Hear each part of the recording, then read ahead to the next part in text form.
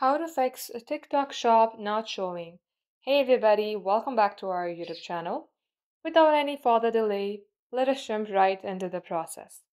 Head over to your TikTok application and get logged into your TikTok account.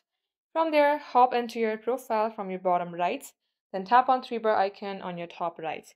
Then you will see TikTok Studio or your Creator Studio. Tap open that option.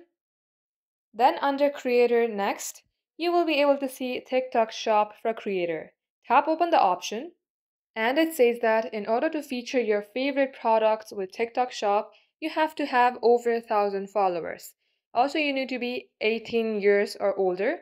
So make sure that you fill this criteria. If you do so, the apply box will automatically be visible to you. All you have to do is tap onto apply. And even after doing so, if it's still not working for you, then head over to your Play Store and at the top search bar, type in TikTok. If you see update instead of open, go ahead and update your app. And this is how you can fix your problem.